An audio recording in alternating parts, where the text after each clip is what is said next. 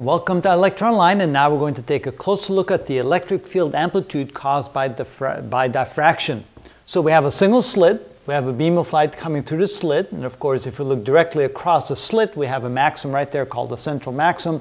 All the portions of the beam are in phase, so there's no phase distortion of any sort.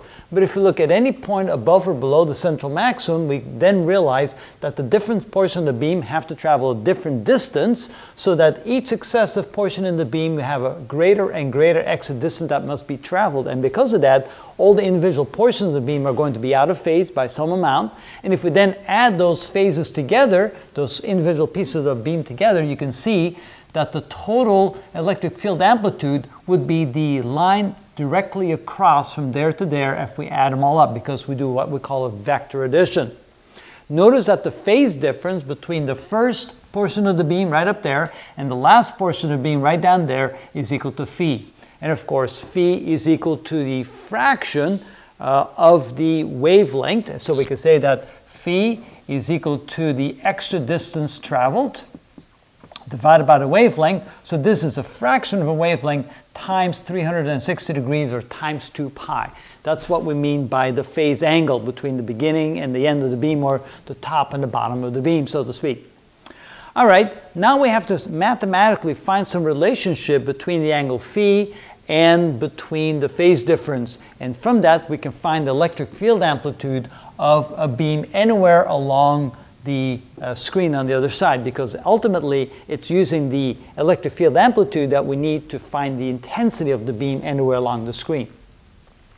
All right, so using simple geometry we realize that this is an arc length, and that the arc length E sub naught, so let's call that E sub naught right here, is equal to the radius r times the angle phi. So the angle, this angle phi is the same as this angle phi right there. So then we can say that the radius of this arc can be written as E sub naught divided by phi. The next thing we want to do is we want to take the sine of phi. So the sine of phi divided by 2. Let's do it, the sine, because we have this divided in 2, because that way we have a right angle triangle right there. So let's take the sine of phi divided by 2 and see what we get. Now, by definition, of course, the sine of an angle is equal to the ratio of the opposite side divided by the adjacent side. Oh, that's the tangent. Opposite side over the hypotenuse, that's better. All right?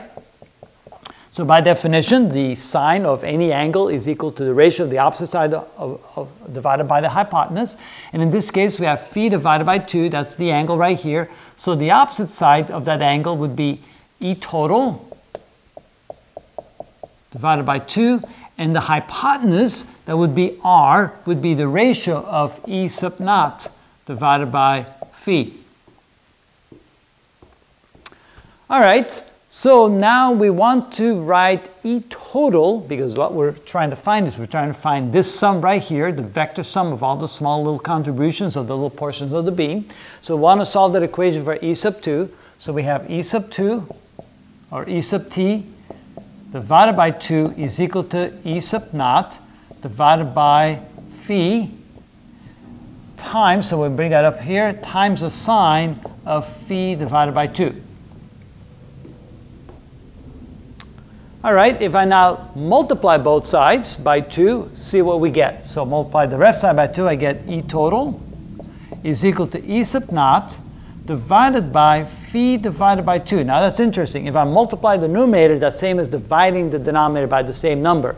So if I multiply 2, if I write 2 E sub naught, I can do the same thing as writing E sub naught divided by phi divided by 2. That's the same thing. I multiply both sides by 2 times the sine of phi divided by 2. Now I did that for a special reason, because now what I'm going to write is I'm going to write E sub total. So it's simply the sum of all the phases of the beam is equal to E sub naught. Now E sub naught would be the full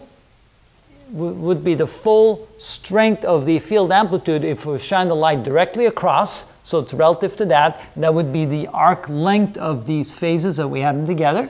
All right? So E sub naught times the quantity sine of phi over 2 divided by phi over 2.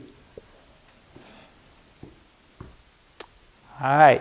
Now, that is one of our major equations for the diffraction of a single beam. The reason is that this gives us the total electric field strength as a function of the phasor. And of course, let's say the phase angle here, if the phase angle becomes 360 degrees, the sine of 360 degrees divided by 2, that's the sine of 180 degrees, and sine of 180 degrees is 0. That means if the phase angle is 360 degrees, if the difference between the top and the bottom of the beam is a full lambda, then you can see you get a minimum.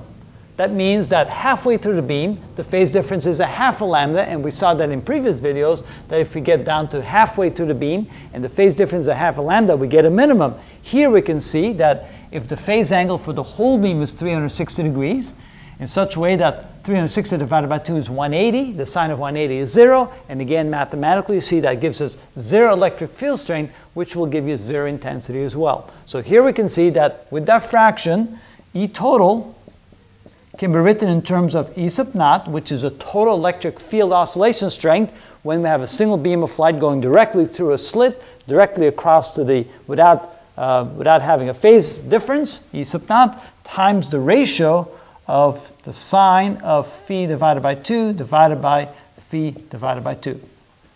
This here is worthy of having this boxed up, because that's a very important equation. So that's how we calculate the electric field amplitude of a diffraction. In this case, if the angle is anything other than 0, you can see that we then have an E total that will be less to some extent than E sub naught, depending upon the size of that phase angle. And I'll show you some examples of how to utilize this in order to understand this equation a little bit better. But that's one of the key equations for diffraction.